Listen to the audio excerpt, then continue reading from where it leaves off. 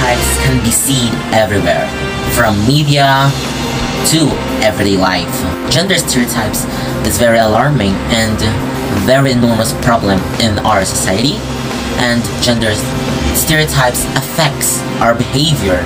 First, it limits our opportunities. So for instance, women have by preventing them from fulfilling their full potential. Second is, they can lead to violence that is expected because it is against women, because they make men feel that it's okay to hurt a woman in order to assert their dominance over her in certain situations. Finally, gender stereotypes can prevent people from feeling safe in public spaces because it is difficult. We can change viewing stereotypes between men and women by having an awareness about sexism. And we should question certain stereotypes that we take as normal but which in reality are social construction. Dealing with the issue of equality without complexes. We should ignore all third-party criticism or pressured by addressing equality issues because it can enormously help such issues.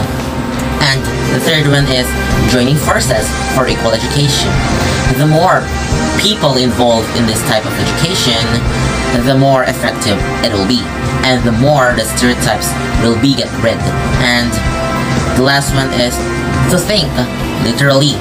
It literally means that reinforce children in their preferences regardless of whether or not they correspond to what the stereotype makes as expect. Furthermore, we should learn because knowledge is power. Number 2, we should move confidently into male-dominated areas and speak up. Number 3 is to prepare to react. And number 4, we should educate one another in order for us to live in a world, not just to live, but to live in a better place, because